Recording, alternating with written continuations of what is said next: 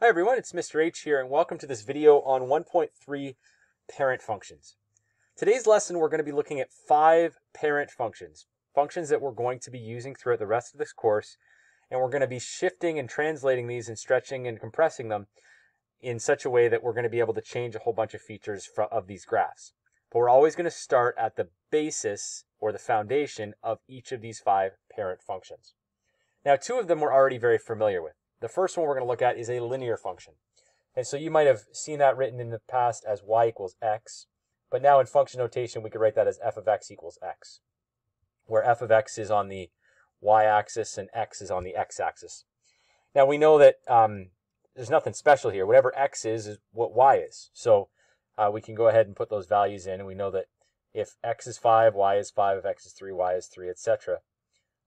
And we then can plot those points. And we're just assuming every point, every grid is 1 here. So this is 2, 4, and you get the picture of the scale here. So I'm going to plot, I can plot those points. You don't even need to plot all these points to see what it looks like because you know what this is going to look like. It's going to look something like this. And so 0, 0, -1, -1, -3, -3, and -5, -5. Now what I'm going to do is I'm just going to put a line through those points, and that represents the line y equals x, or f of x equals x. So what I want you to do right now, with that in mind, is I want you to go ahead and fill in the properties and the domain and range of this function. And then I'm going to graph each one of these with you, and then allow you some time after that to fill in the properties, domain, and range. So the next function we're going to look at is the quadratic function.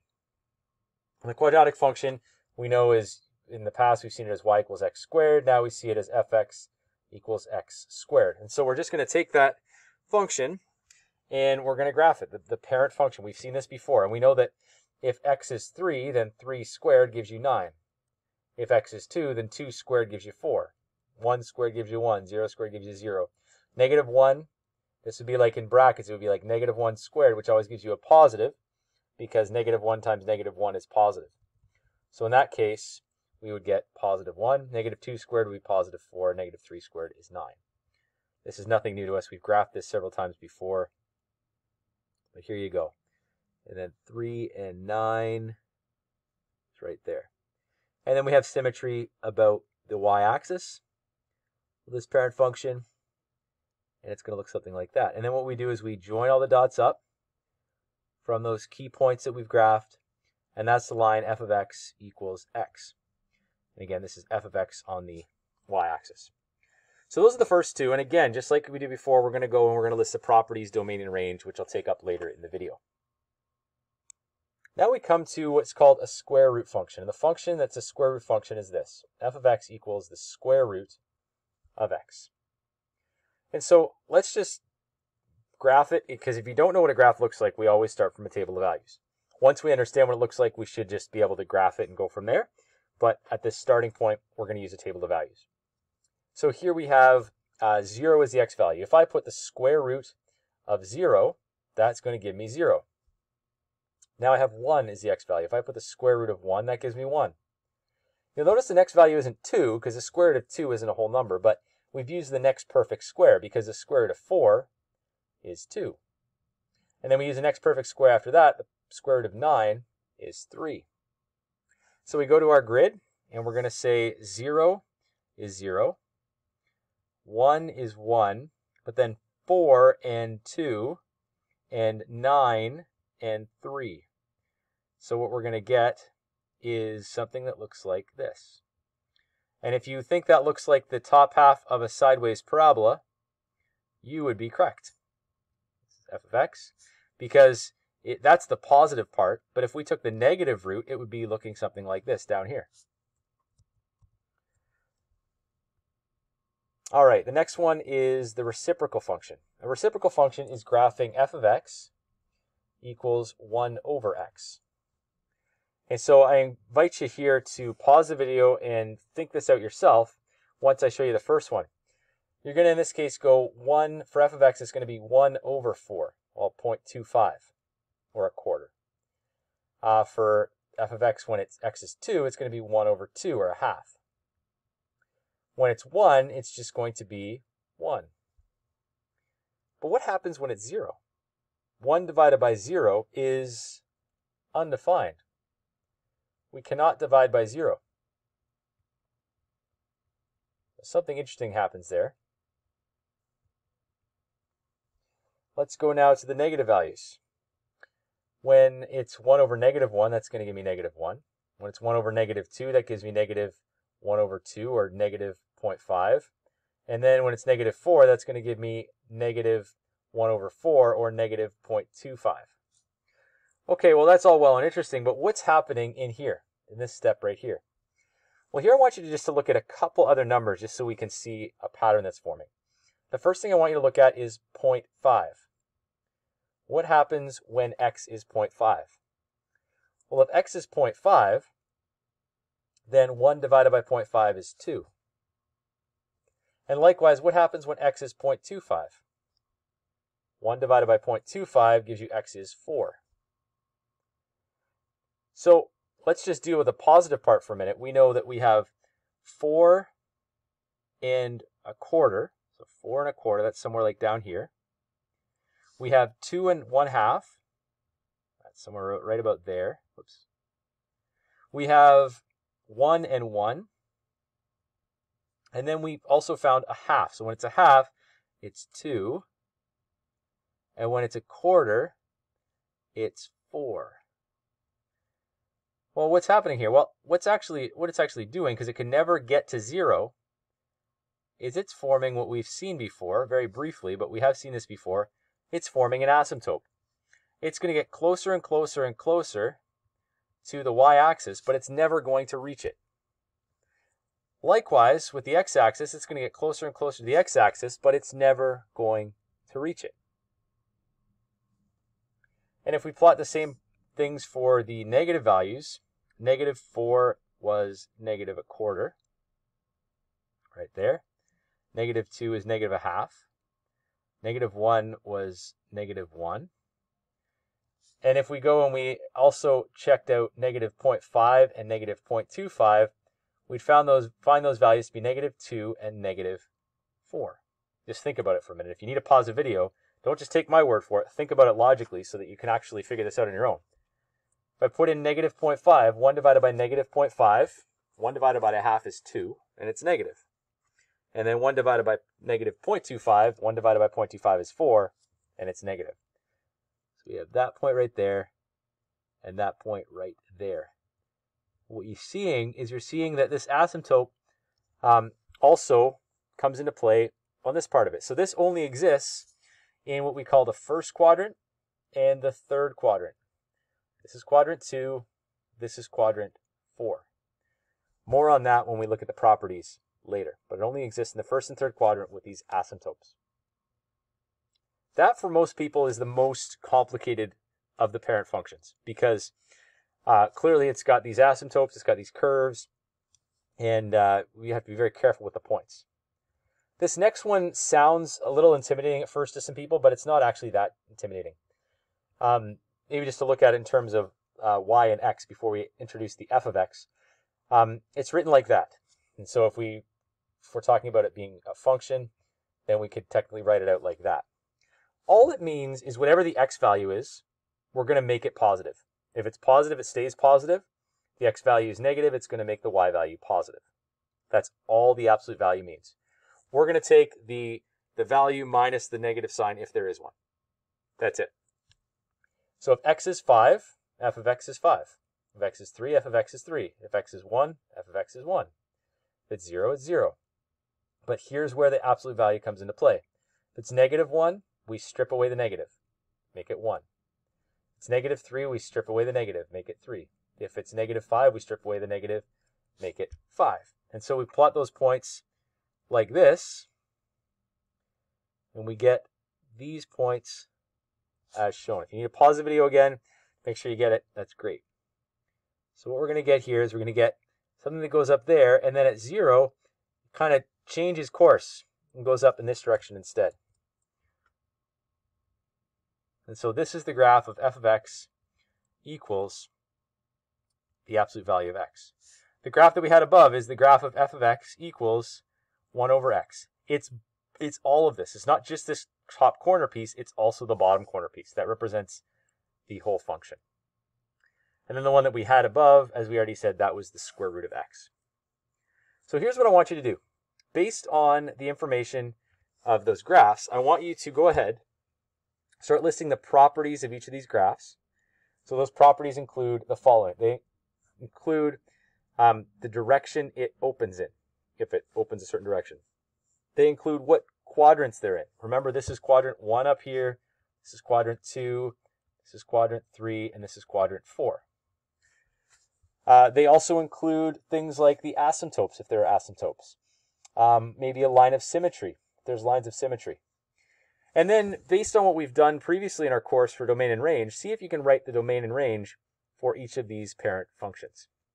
And then when you're done that, play the video some more, and you can watch as I just explain the answers. So in this first case, what we have is the linear relationship. We know all about linear relations. Again, quadrant 1, quadrant 2, quadrant 3, and quadrant 4. And so the properties here is that it exists in quadrant 1 and 4. That would be the first thing, the quadrants it exists in. And obviously, if we shift it up or down a little bit, it's going to exist also in a third quadrant. It's a straight line that passes through the origin.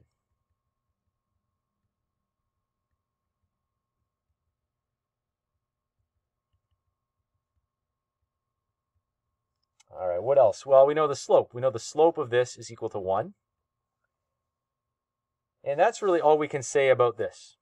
You could say as it's going up to the right, as the x increases, the y increases, as the x decreases, the y decreases. You could note that as well. The domain here is that x is a set of all real numbers, and assuming it goes on and on forever to the right and forever and ever to the left, it's not going to have any limits. The range, the same thing. F of x is a set of all real numbers with no limits on that. Clearly, if it was a real-world situation, it would probably have a limit. But if we're just graphing that function, there are technically no limits on the function. On y equals x squared, again, we're very familiar with this. But now we have this idea of it existing in these quadrants. So it exists in quadrants 1 and 2. We also know that it opens up. We can also write that the vertex is the origin. The y-axis is the axis of symmetry, because it's the same on both sides of that. And the x-intercept, the only one there's only one, is at the origin. So basically the idea, if you're not catching on to this yet, is we're always just trying to write as many different properties that we can about the graph that we're looking at. Not about what it would look like when it's transformed, but just about the parent function itself. So in this case, the domain is, again, x is a set of all real numbers. And the range is f of x is a set of all real numbers, but it has a restriction in this case. That funny looking e, all real numbers, such that f of x is greater than or equal to 0. So it has a restriction on the range in this case. So if you haven't paused the video and you're just following along and writing this in as I go, now you need to pause it and you need to actually try to come up with some of these properties by yourself for the next 3. So for this next one, the square root function, what we have for the first property is that it opens to the right. You might have said this in different orders, that's fine, but hopefully you got this considered. The vertex, because it is a sideways parabola, is at the origin. It's only in quadrant 1. And there are minimums to both x and y, which is interesting. Normally, just one variable has a minimum with the parabola. But in this case, because it stops at the vertex, there's minimums from both the x and y. The x-intercept is at the origin. Would be another property we could list. So what's the domain and range? Well, the domain is x is a set of all real numbers such that x is bigger than or equal to 0, and the range follows suit. Set of all real numbers such that f of x is bigger than or equal to 0. Now, it's not going to go up as fast as the x values are, but it's still eventually going to reach an infinite number if you have a big enough of an x value. For the reciprocal function, this is what we call a hyperbola. Not hyperbole, it's a hyperbola. It has no intercepts.